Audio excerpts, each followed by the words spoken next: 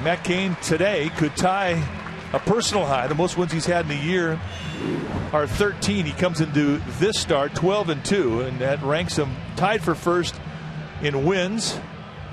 His starts ties him for first. His ERA ranks third. His opponent's batting average puts him in the top 10.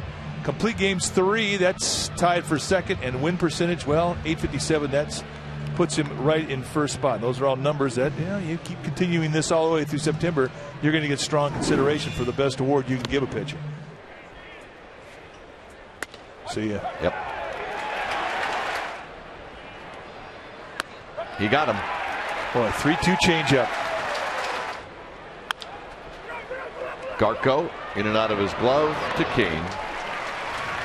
1 out. Got him. Boy, right above the hands with a perfectly placed fastball at 96.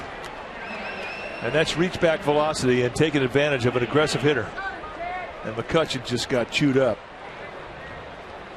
Got him. Good changeup. And I mean, world-class changeup. You have 1-2 count leverage. You drop that thing down there at the bottom of the strike zone and let its movement fall out of the zone. And Delwyn Young cannot hang up. Strikeout number 4 for Cain, and that was impressive.